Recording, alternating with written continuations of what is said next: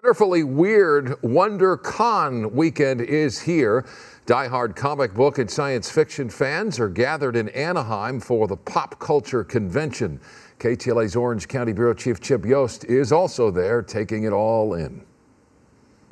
Hello there. This is one of the most colorful events of the year here in Anaheim. Visit Anaheim expects about 50,000 attendees to WonderCon this year, many of them dressed up in costumes, but not all of them are superheroes or villains. Some of them are dressed up as Disney characters too.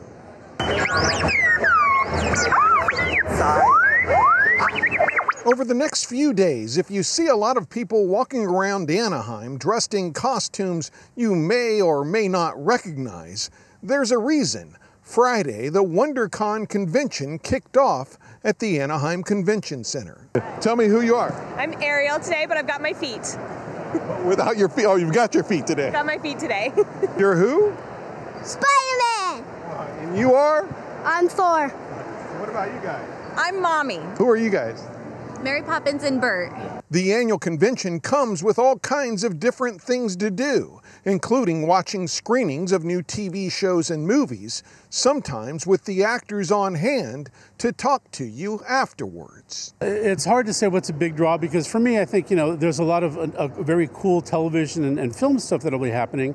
But, there are people who are really very much into the comics or gaming or costuming. One of the great things about WonderCon is it has a great cosplay element. Why do you guys like coming here?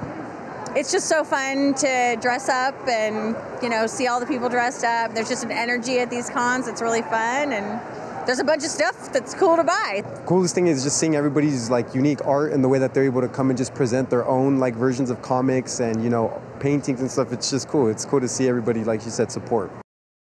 We're told there are still tickets available. You can get tickets on site or go to WonderCon.org and purchase them online. For now, reporting at WonderCon, I'm Chip Yost, KTLA 5 News. The young man's name is Angel, and he wins. That was a great costume. That was a good costume. Yeah.